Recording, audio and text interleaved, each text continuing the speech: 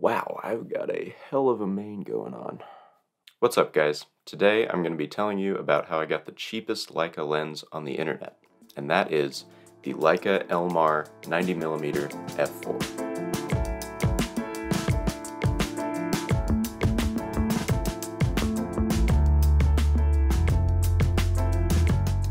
Should I start this like the photo department and tell you what I'm drinking? I guess I will. So, I'm drinking today some coffee, black coffee like I always drink, but this coffee is kind of special. It's Alamid coffee. It's from Jordan, and it's a Turkish coffee, or Turkish styled coffee, I guess. For Turkish coffee, they basically grind it super fine, so I wasn't sure how it would work in my pour over, but it does fine. And it's got cardamom in it, so it's kind of got this like herby sort of, I don't know, like gingery taste almost. Really good. Anyways, let's get into the lens. So if you guys have watched any of the videos that I post about film photography on my YouTube channel, you'll know that I shoot with the Canon P, which is a Leica thread mount rangefinder from the late 50s, early 60s. It's a really good rangefinder, and one cool thing about it is it's got 35mm, 50mm, and 100mm frame lines. So once I got the camera, I kind of thought maybe I should get a lens for each of the frame lines. That way I can utilize the camera to its full potential. So when I first got the camera, I started out with a Russian 50mm lens, and I decided I would go for the 100mm focal length next. When I started looking on eBay and stuff, I saw quite a few Canon Serenar lenses. A lot of them were 135 though, and I figured that would not really work very well for framing and stuff. There were a couple early 100mm Serenar lenses that I found, but they were a little bit more than I wanted to pay for one of those lenses. And then just looking randomly, I saw a Leica Elmar 90mm, which I thought 90mm is not quite 100, but at least it's wider, so I'd get more rather than less in my frame. And it wasn't very expensive. It was probably like 130 bucks or something, which was less than the Serenar lenses. So I did a quick search on eBay, and lo and behold, I found this lens. And I got this lens actually for $90, so I paid $1 per millimeter, which is kind of funny. And $90 is a crazy low price for anything Leica. Like, I was seeing Leica lens caps going for almost $90, so to get a whole lens was pretty cool. And I did not find anything cheaper, so I'm pretty sure that this was the cheapest one on the internet at the time. So a little bit about the Elmar 90mm f4. This is Leica's first 90mm lens, and they made them from 1933 to 1964, I believe. So I did a little bit of research with this lens in particular and the serial number, and what I gathered is this lens is from 1953, which is the last year for the LTM versions, before they switched to M mount, which is kind of cool. So this lens, as you gathered, is a 90mm f4 aperture, and it's got a 15-blade clickless aperture diaphragm, which is pretty cool. It's also got single-coated optics, I believe. It's got a UV coating at least. I don't think they multi-coated these at any time during their production, but yeah, single-coated. So let's talk about the condition of this lens that I got for $90. It's really good, actually. I would say out of 10, I'd give it maybe a 9. It's got a couple little cleaning marks on the lenses, and it's got a tiny bit of haze on the rear element, I believe, but it's really barely visible even with a flashlight pointed in the lens, so it really doesn't affect the photos at all.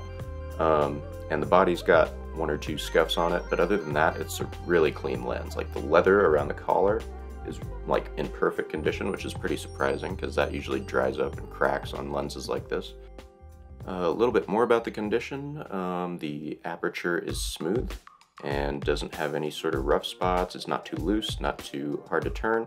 There's really no oil on the aperture blades, which is pretty surprising for a lens this old. Focus is smooth, super smooth, so that's good. But yeah, I'm really happy with the condition I got for $90. So why is this lens so cheap? Because this particular one was not an outlier. All of the Leica Elmar f4 lenses that I looked at were fairly inexpensive compared to other Leica things. Because if you look at Leica stuff, any lens or camera is just super expensive for kind of no reason. It's just for the name, pretty much. and the build quality, obviously. But this lens in particular was really affordable in comparison. And I think that's just partly because people buying Leicas back in the day and today weren't really using them for professional portraits a lot, at least not as much as they were for documenting life and street photography and family moments and stuff like that. So I think a lot of people would rather have a 35mm or 50mm lens because it's just a more usable focal length for everyday stuff and it's a smaller profile. Also, if you're looking for a portrait lens on your Leica or whatever you're using, f4 at face value doesn't seem very attractive. You would much rather have like a 2.8 or something like that. So yeah, I think those are a couple reasons why this lens just didn't really do well in comparison to like the 35mm and 50mm lenses. But that means you can get a good deal on a fantastic Leica lens if you want one of these. So recently I took this lens out with a roll of Kodak Ektar 100 and I just tested it out, and I was exclusively using this lens and I really enjoyed it. 90mm is actually surprisingly usable. Now I talked about the size a little bit ago because people probably want smaller lenses with their rangefinder cameras, just because that's kind of the point of the rangefinder system, is everything's really small and compact. But this lens for a short telephoto, really small. Like, it's not very big at all. So it's not a problem to have this in a bag or just with you at any time when you want to go out shooting.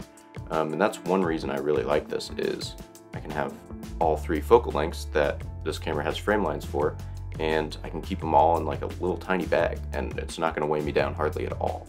So yeah, the size of this lens, really nice and very usable for a telephoto, short telephoto. I think probably my favorite thing about this lens is the focus. The focus is about 360 degrees, and it's really easy to focus. There's no sort of like lens wobble or anything on the mount, so it's just really nice. And the focus, oh, it's just so buttery smooth. So yeah, it's really a joy to focus, and it's really easy to focus because it's f4. So yeah, not gonna have a lot of trouble focusing this lens. Also, the f4 aperture is pretty nice for street photography because I'm not really shooting any wider than f4 anyways when I'm doing street stuff. So that's pretty cool. It's pretty usable for my purposes. In terms of sharpness, this lens is very sharp wide open. This particular lens has a distance scale that's only in feet. There's no meters on it, which I don't mind because my brain works a little bit better just using feet instead of meters. So yeah, that's another thing about this lens. I'd say the images I got out of this lens had a good amount of contrast, but they weren't overly contrasty. And the lens does not really flare that badly. There are only a couple shots where I got a little tiny bit of flare off of some like window reflections, but it really doesn't flare that bad. My 50mm lens flares horribly, which I really don't mind flare, but this does not flare too bad. Now let's talk about bokeh. Everybody wants to know about bokeh with lenses, and this lens actually provides really smooth, nice background blur.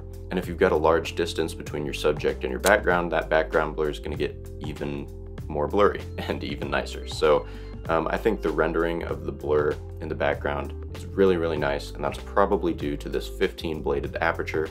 So yeah, I think really as long as you've got a little bit of distance between your subject and your background with this lens, you're going to be happy with the bokeh and the background blur that you get, because it renders really nicely. I also bought a LTM to Sony E-mount adapter, so I can use this with my Sony a7 III. And I can use it for digital photo taking and also video making and cinema stuff. So would I use this for video? Yeah, I think I would. It's got good enough contrast, it's sharp enough, and the aperture is clickless, which is nice. And the focus pull is long and very smooth. So it's a good candidate if you're looking for a vintage kind of cinema lens. You can get on that Jason Momoa grind and use old Leica lenses for all your little short films and stuff. So yeah, I'm gonna keep this lens on me all the time when I'm shooting film. And if you guys are looking for a short telephoto lens for your LTM camera, or maybe for a digital camera for videos or something, definitely check this one out because it's a really good value, really good quality, and you get that Leica name. I'll see you guys in the next one. I hope you enjoyed it.